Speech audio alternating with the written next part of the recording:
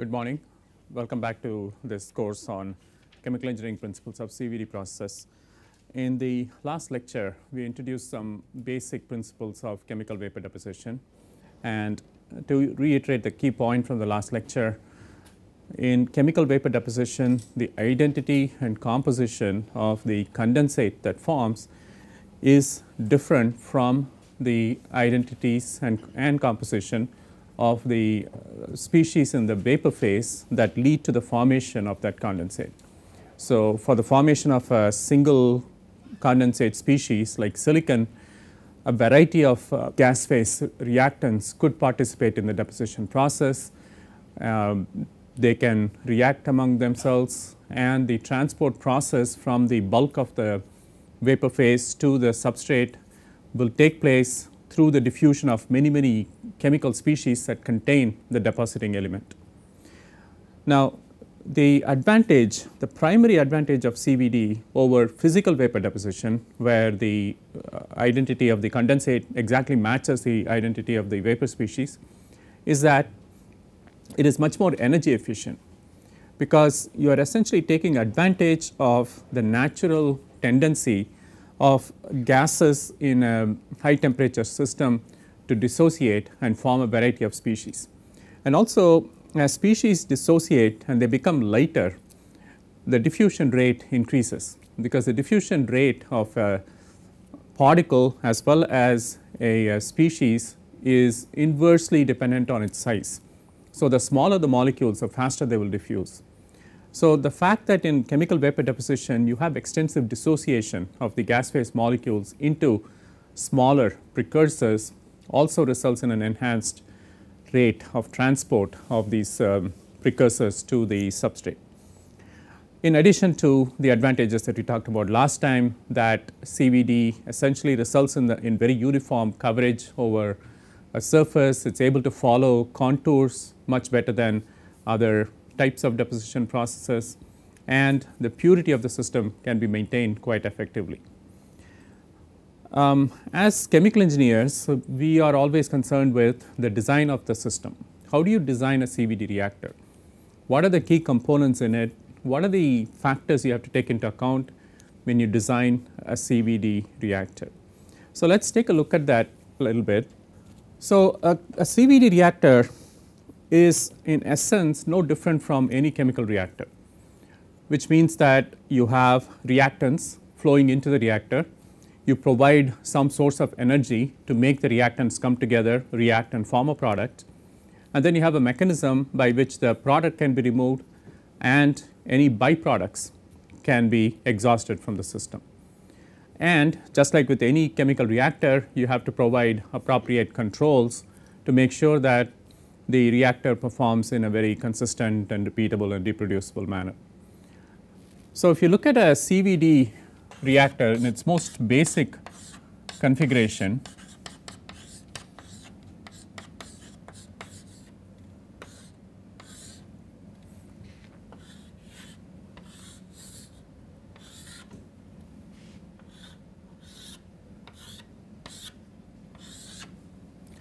you have gases essentially entering on one side of the reactor and flowing through the reactor and exiting at the other side of the reactor. There is a substrate holder, or what is known as a susceptor, which is fixed typically to the bottom of the reactor. It is on top of this susceptor that deposition must take place. So, the deposit will actually form on top of this receptor or susceptor that is introduced essentially to make the condensate form. Now, the reason that condensation will happen here and not here or here is what? Do you have a feel for why condensation will happen only at the interface between the surface and the gases? What is the difference between the rest of the reactor and the interface? Temperature of the interface will be lower compared to the wall. Well, actually there are two configurations. There is something called the hot wall reactor and a cold wall reactor. And by the way, in CVD systems, the higher the temperature, the greater the chance of deposition. So, actually the condensate will be maintained, if anything, at a temperature that is hotter than the surroundings in order for deposition to happen. But that is not the primary reason. Even if you have a uniform temperature distribution in the reactor, deposition is more likely to happen on the substrate rather than in the gas phase. Why is that? Because the other reactant is present only on the substrate. Hmm? The other reactant is... No, all reactants are introduced here. So, the reactants are introduced on the left side of the reactor, and the products and byproducts are being taken out, and the condensate is forming here. So, that is not the reason. The solids. Well, impact only is an important phenomenon when you have large particle sizes. You know, fine particles and vapor molecules do not impact. They just diffuse and they either stick or bounce off. So, okay, the primary difference is that this is a heterogeneous process versus a homogeneous process. When you look at how a CVD film is formed, you do not immediately form a continuous film. You initially nucleate droplets of the condensate. So, it is essentially a nucleation process, and the energy barrier for heterogeneous nucleation is much smaller than the energy barrier for homogeneous nucleation. So, thermodynamically there is a natural tendency for chemical vapor deposition to happen on any surface that you introduce, regardless of what temperature you keep it at, what surface energy it has and all that. So, that helps. So, because in a CVD reactor you do not want homogeneous nucleation to happen. You do not want little silicon particles forming, you know, here, here, here, and then trying to deposit on the substrate.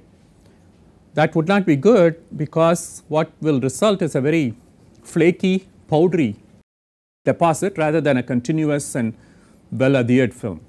So, the entire point of a CVD reactor is to design it such that the formation of the condensed phase only occurs at the substrate on which deposition is supposed to happen, and you completely suppress its formation anywhere else in the reactor. Now, in essence, that is actually very different from what is known as a chemical vapor synthesis reactor. In a CVD reactor, you want the condensation to only happen here. In what is known as a CVS reactor, or a chemical vapor synthesis reactor, you actually use the reactor to make nanoparticles. And the way you do that is by promoting homogeneous nucleation and getting these very, very fine particles to form in the gas phase, and then providing a mechanism for them to agglomerate and form larger particles, which can grow to the nanometer size, and then you suppress it. You essentially freeze it at that point. But anyway, that is good when you are trying to make nanoparticles, but when you are trying to make a CVD film, you want the exact opposite to happen. You want to design it so that thermodynamically and kinetically it is very difficult for any particles to form in the gas phase, and virtually all of the condensation only occurs at the substrate that you have introduced into the reactor. Okay, so if you look at this very basic configuration, you can see that what you are relying upon is that once you have this reactor, you bring the reactants in, you bring it up to whatever temperature and pressure that you want to run it at, reactions happen, and the condensation happens here, and essentially all the byproducts are then exhausted out. The substrate is removed, and the film is then inspected and used for further processing, right? Now, what are some of the drawbacks in this design? Let us say that you are using, as we said last time, silane and pyrolysis process to make silicon. Okay? So, the silane is introduced in this direction, and the temperature is designed such that it starts to form various precursors of silicon, and you start condensing silicon on the substrate. Do you think you will get a uniform substrate? I mean uniform film on the substrate, or will the thickness change as a function of downstream distance? Concentration is varying. There's a constant gradient of the reaction. Well, yeah, basically what will happen is that the the concentration of silane here will be quite large when it first encounters a substrate, but some of it will then deposit. So, the precursor concentration itself will start decreasing, right, as the gases are flown across the substrate. And therefore, what you will see is that you will get a very thick deposit, the leading edge, but as you go towards the trailing edge of the substrate, you will start seeing a reduction in the thickness of the deposit, which is not good. So, how do you address that situation? If you are a chemical engineer and you are trying to design this process and you wanted to get a uniform film, how would you do it? Increasing the velocity may reduce the severity of the problem, but you will still get a non-uniform substrate. Yeah, inclining the substrate is one way to do it, and that is one of the tricks that is used in the industry to try and get a more uniform deposition. Any other ideas? Rotating the substrate can help, yeah, but you still have this basic problem that there is a depletion of the reactant concentration as it flows across the reactor.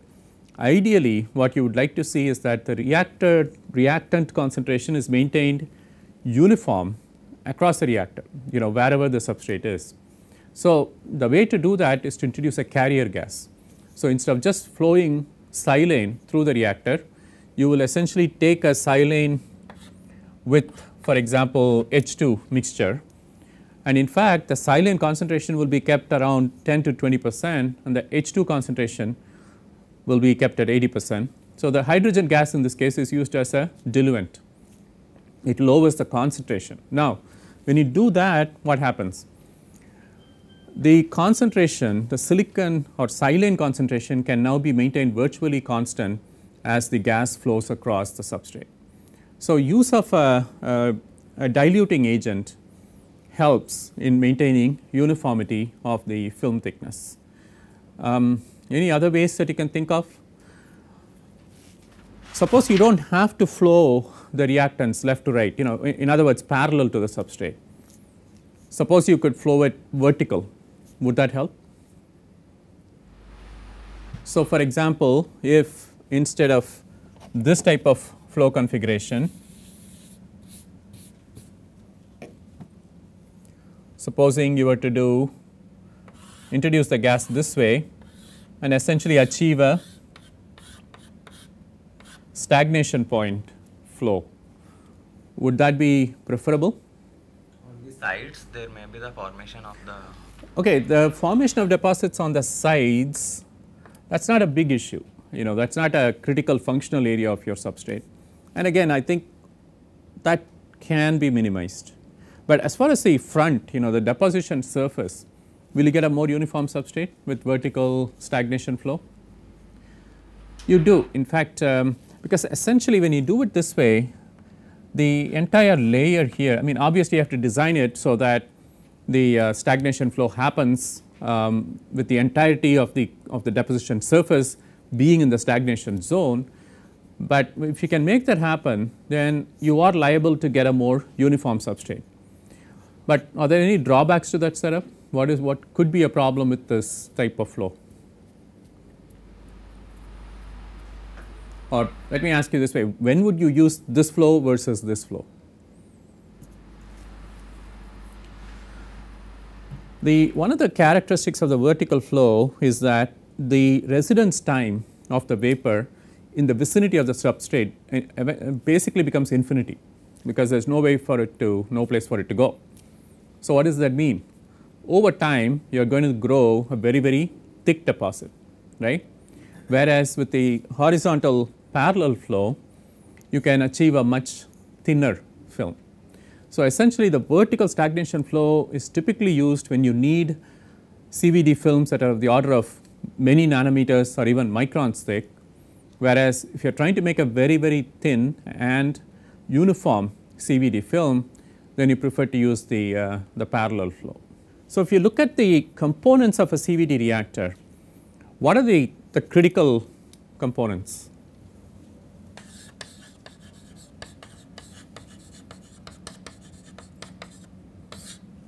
So, you need a good gas delivery system.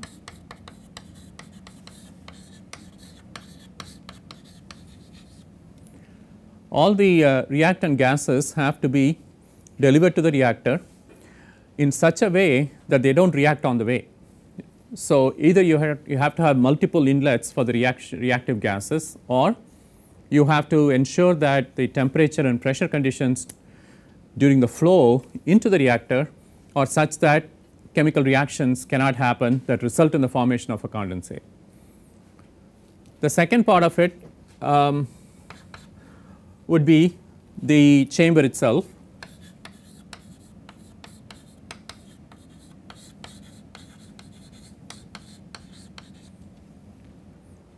And again, the design of the chamber would depend very much on what mode you are going to use. We will discuss later that you can have high temperature reactors, lower temperature reactors, atmospheric pressure reactors, low pressure reactors.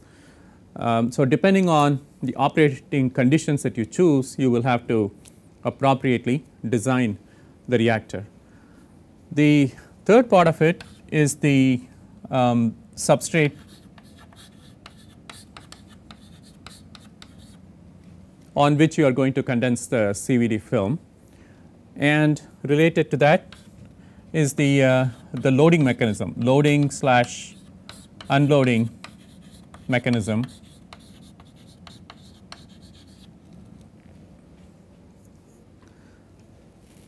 And the substrate has to be provided a separate source of energy.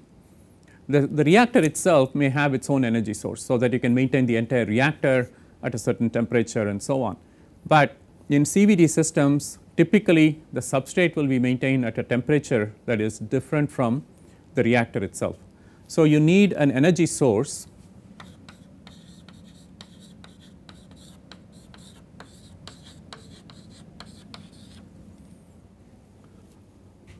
some kind of typically a heater if you are going to provide thermal energy.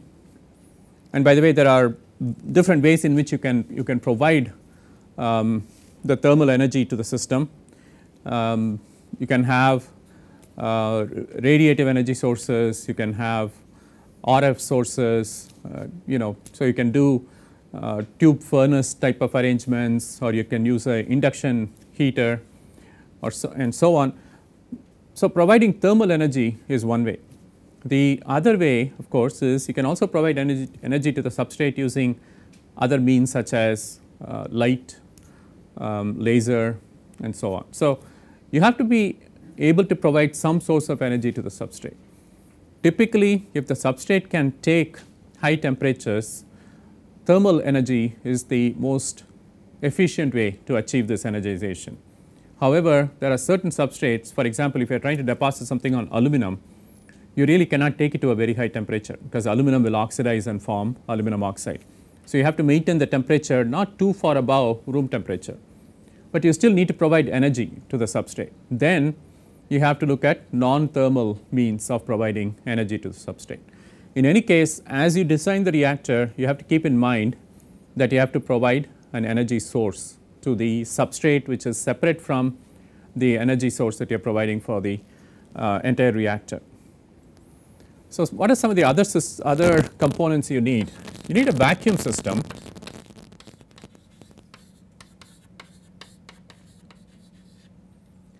Because many reactors, CVD reactors, run at reduced pressures. So, you have to be able to depressurize the reactor during the CVD process and then repressurize it when you are ready to open the reactor and take out the substrate.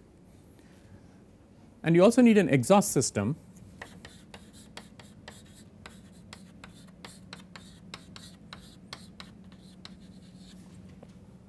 which takes the byproducts out of the reactor.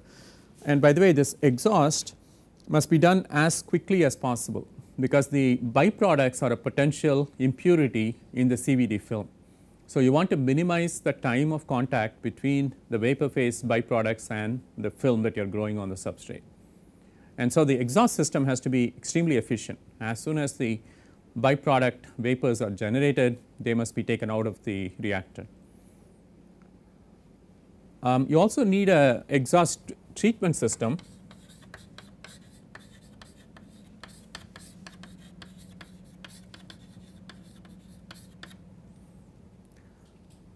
one of the characteristics of CVD reactors is that the byproducts tend to be frequently difficult to handle. The byproduct could be chlorides, they could be bromides, they could be halides, they could be hydrogen itself, or silane, unreacted silane. Many of these species are toxic. So, there are a lot of environmental and health concerns with byproducts from CVD reactors, and therefore, you have to be able to provide appropriate treatment systems to ensure that when the exhaust gases are let out into the atmosphere, they do not have a harmful consequence for people and things in the vicinity. So, that has to be built into the system. And finally, as with any chemical reactor, you need a good control system.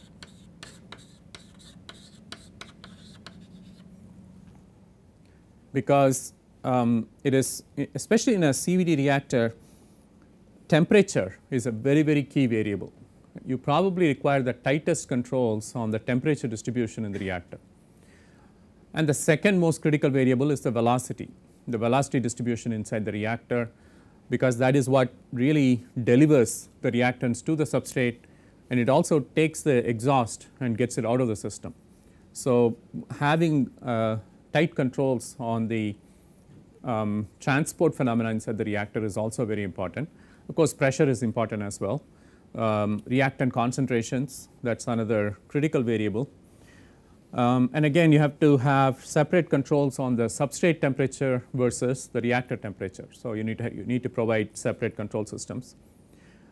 Many of these reactors also come with in situ inspection systems.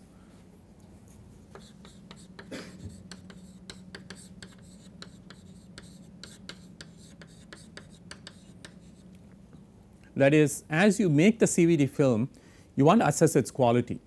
You do not want to take it offline to a lab, wait for the analysis to be done, and then come back, and then if you find out that it is not good, and you might have made another 1,000 wafers by then, which you have to throw away. So, preferably, if you can have instrumentation that can look at the wafer and the film as it is growing and do a quick spot check whether the film is of acceptable quality, then your process disruption and cost due to scrap product and so on can be minimized.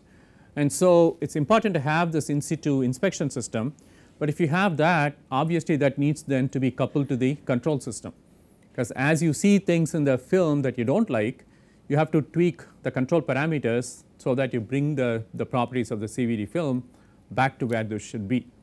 So, ideally you want to provide almost an endpoint control. As you make a film, you inspect it, if it looks okay, go. If something looks like it is not where it should be, then you immediately provide a feedback to the system so that the appropriate parameters get adjusted and you bring the process back into line.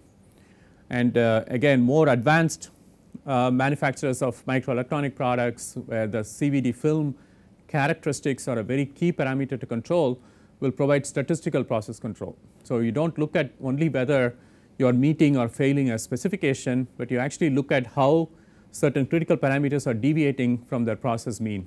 And as soon as the deviations exceed a certain amount, even if you are not failing a spec, you still try to bring it back to its nominal value.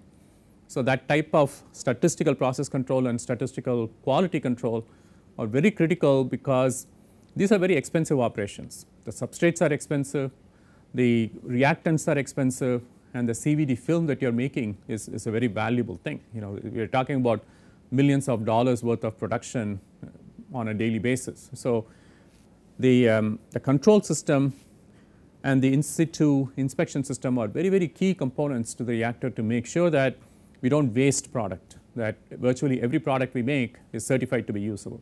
Okay? All right. So, these are some of the key parts of the CVD system. So, what are the key steps in the CVD process? How would you actually run a CVD process? Well, the first thing that you will do is you have a reactor. So, you will first take the substrate on which you are trying to put a film down, mount it onto the load unload mechanism, and you will load it into the reactor. You will close the reactor. By the way, most CVD systems are run as batch reactors, primarily because the environment of the reactor has to be very tightly controlled. Now, there are atmospheric pressure CVD reactors that can potentially be run as flow through reactors, but that is very rarely done. We will talk about a few cases where that is done, but the two requirements to run it as a flow through process or a continuous process is that the temperatures must not be too far from atmospheric temperature, and the pressure must also not be too far from atmospheric pressure. But under atmospheric conditions, it is not easy to grow thin film in a controlled manner on a substrate. So, it is very rare that we have CVD reactors that are entirely open to the environment. They are typically operated as closed systems with very tight controls on the operating parameters. So as soon as the substrate is mounted into the reactor using your load unload mechanism, the reactor is sealed and it is then brought to operating conditions. So, if temperature needs to be maintained at a certain value, the temperature is increased and you wait until you reach a steady state on the temperature distribution. If the pressure has to be modified, again you pull the appropriate vacuum, and again usually CVD reactors do not run at pressures that are higher than atmospheric pressure, but they are frequently run at pressures that are lower than atmospheric pressure. Can you imagine why? I mean, just intuitively, why would you not want to run a CVD reactor at elevated pressures? Because of more air. No. The primary reason is that you will see later that especially at high temperatures, the CVD, the deposition process itself is transport controlled, and the predominant transport mechanism that is happening in a CVD reactor would be diffusion. It is the diffusion across the boundary layer that leads to the formation of the film. And what effect does pressure have on diffusion? It is essentially diffusion goes as 1 over pressure, right. So, if you go to a high pressure, essentially you will slow down the diffusion process almost entirely, and therefore typically CVD reactors are run at atmospheric pressure or lower. Okay, so you have mounted the substrate, you have brought the temperature and the pressure and all the other conditions to the operating conditions, then you introduce the reactants into the system and run it for a sufficient amount of time for achieving a certain thickness of the film. Obviously, when you are trying to make any film on a surface, the number one metric that you measure is the thickness, right. So, when I was talking about the in situ inspection systems, what they typically measure is the thickness distribution. We essentially make the assumption that as long as the thickness on the surface of the film on the surface remains constant, the reactor is working the way it should.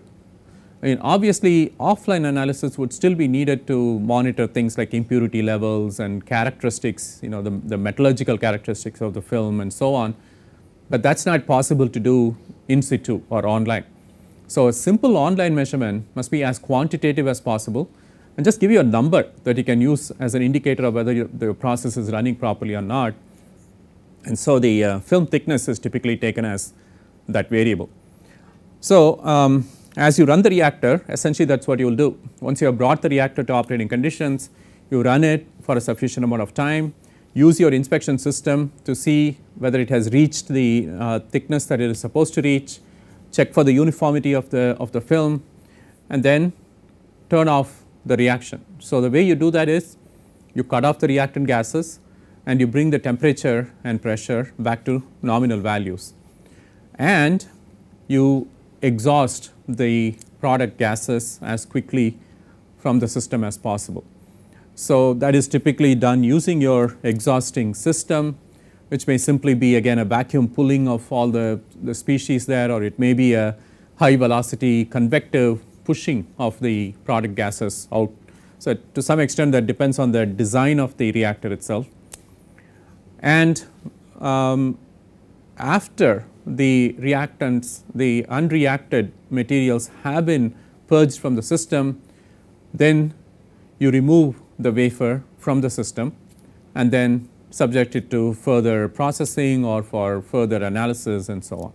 So, that is roughly how you would operate a CVD reactor. But if you look at the deposition process itself, what we talked about just now was the various steps in just operating a CVD reactor. But when you look at the formation of a film on the surface, what are the critical steps involved in that? How does it happen? If you look at the CVD process and you break it down into sequential steps, what are the different steps that are involved?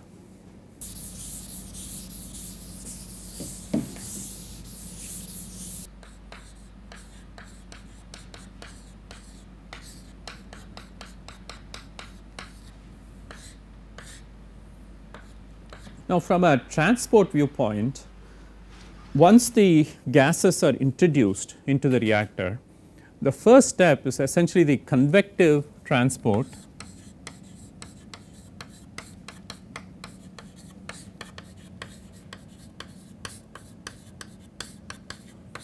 of reactants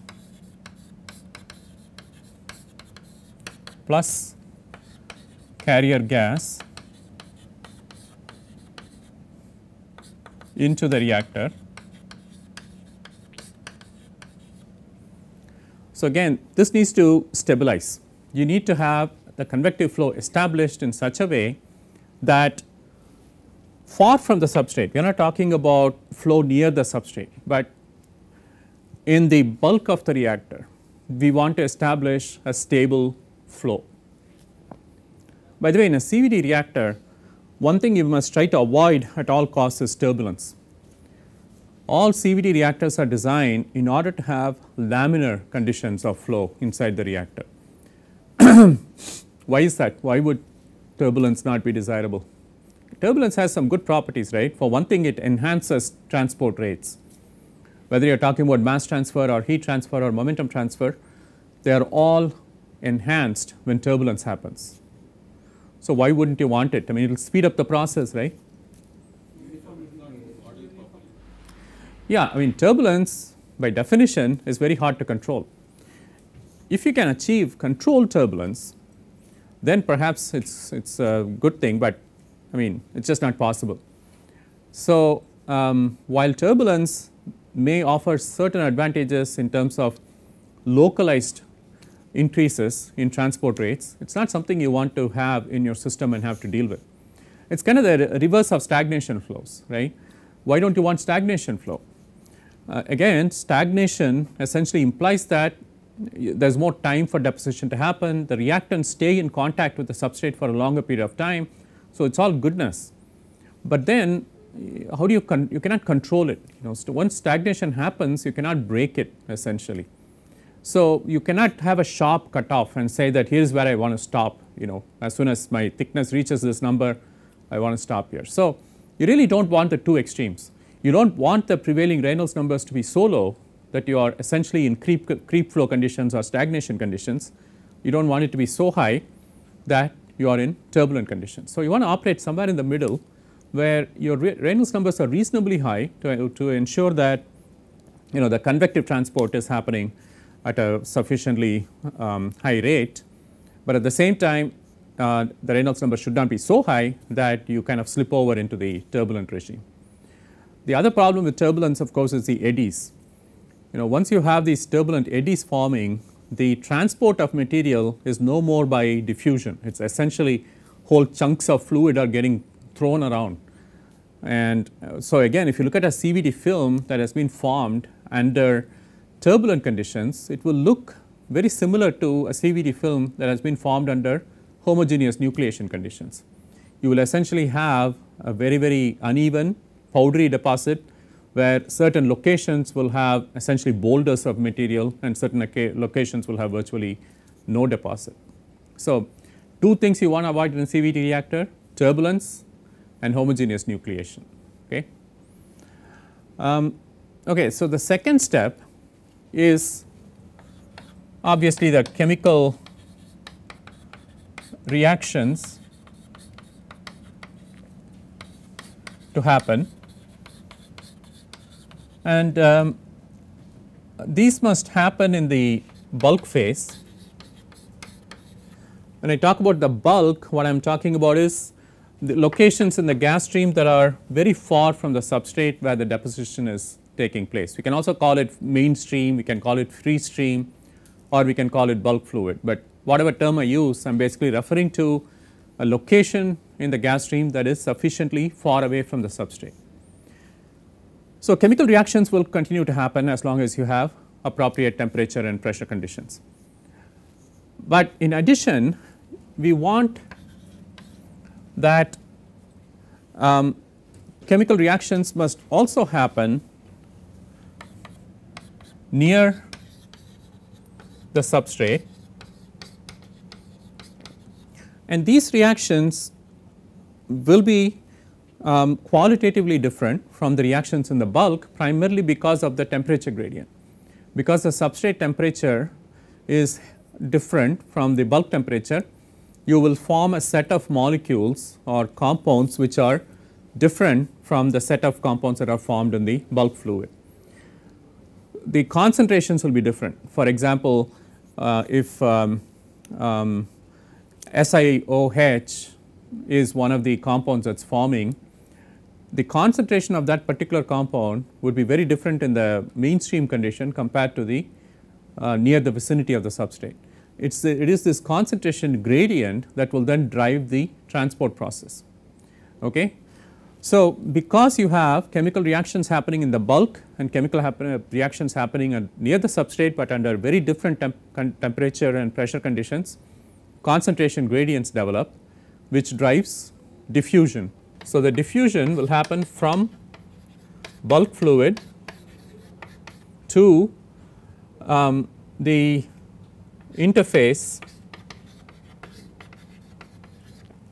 with the substrate, but we are still talking about outside the boundary layer.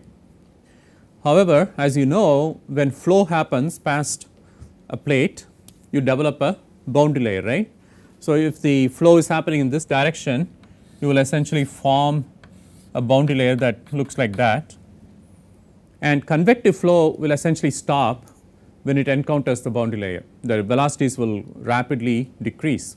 So, you still have to transport the reactant molecules from just outside the boundary layer to the surface itself, and that has to happen by diffusion across the boundary layer. And that, as I said earlier, is frequently the rate limiting step in a CVD reactor. By the way, the diffusion from bulk to the outside the boundary layer is what we call convective diffusion. So, the convection process itself is aiding the diffusion process. So, it is essentially an enhanced diffusion process, but the diffusion inside the boundary layer is happening in the absence of any convective phenomena. So, it is a purely molecular diffusion process, which is also aided by something called thermal diffusion. The existence of a temperature gradient actually induces mass diffusion. We will talk about this later in the course, but the combination of thermal diffusion and Fick diffusion actually provides the driving force for transporting the reactant molecules from just outside the boundary layer to the substrate itself.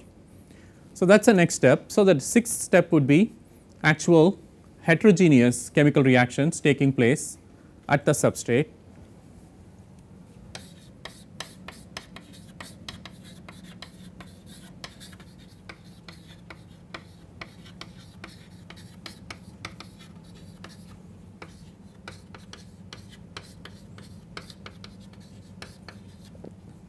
Which leads to the formation of the film, right. So, this is a step where you actually start seeing the appearance of a CVD film on the substrate. So, that is the sixth step in the process. Now, as the film forms, it has to bond to the surface. So, the adhesion of the film to the substrate is also a very critical step. So, in some cases it happens simply by molecular adsorption or molecular attachment. In some cases physical adsorption happens, in some cases chemisorption happens, and obviously the bonding force increases as you go from simple van der Waals forces of adhesion to adsorption to chemisorption. And depending on how tightly you want the film to adhere to the substrate, you will design the conditions again such that the sticking of the film to the substrate happens by one of these mechanisms. In any case, film adhesion to the substrate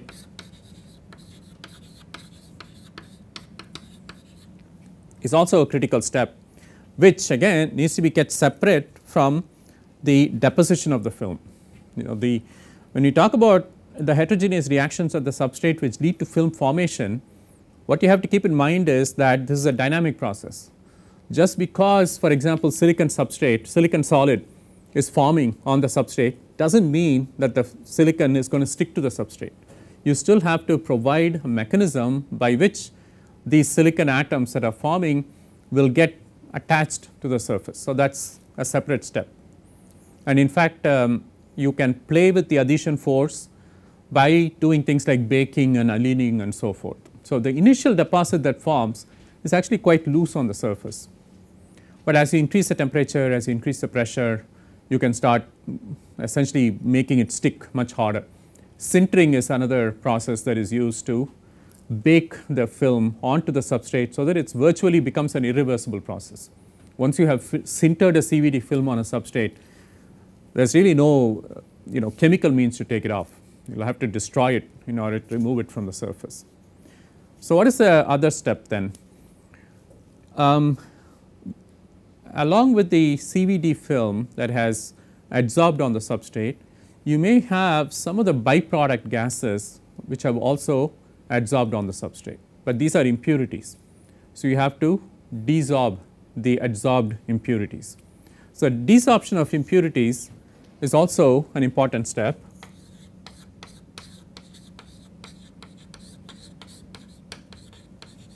Desorption of adsorbed impurities.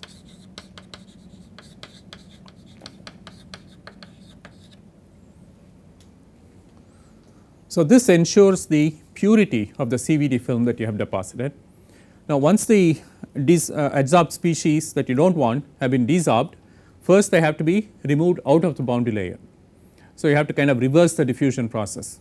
You have to provide an appropriate concentration gradient so that the desorbed species, as soon as they leave the substrate, will quickly diffuse to the outer edge of the boundary layer.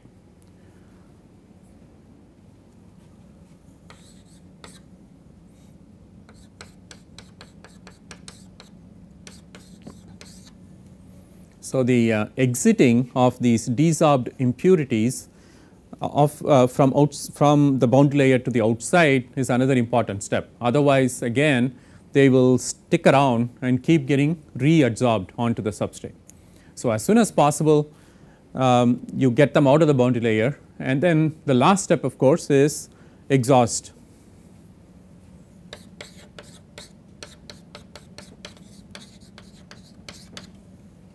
So, all the unreacted gases, all the gaseous byproducts, and all the desorbed impurities from the surface all then have to be exhausted from the reactor so that again they do not stick around and recontaminate your film.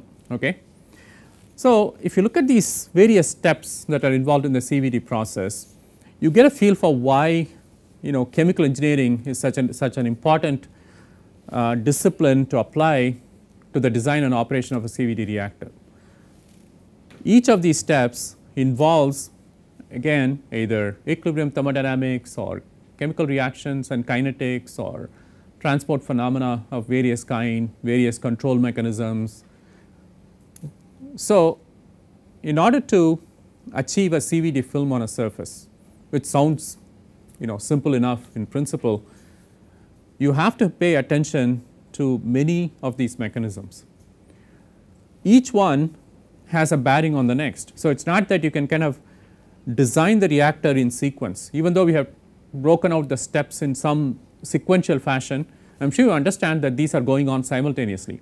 So, these are highly coupled mechanisms. Anything you do at a substrate level can affect even the bulk of the reactor and vice versa. And so, whether you are trying to do modeling of CVD reactor or the actual operation, control and optimization of a CVD reactor, you not only have to pay attention to the individual steps that are involved in the formation of the film, but you also have to take a close look at how each step in your mechanism is coupled to the next step and try to obtain a system wide solution that works for you. One of the things that I mentioned that somewhat helps us both in terms of modeling as well as operation is the fact that the conditions are typically such that flow is uniform and laminar.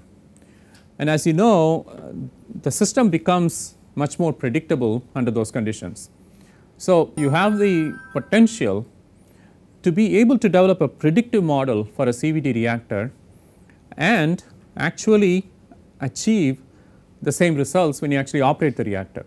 You cannot say that about many reactors in real life. You know, if you go to the chemical industry and you look at the various chemical reacting equipment that are being used, modeling is not first principles based. It is more empirical, data driven.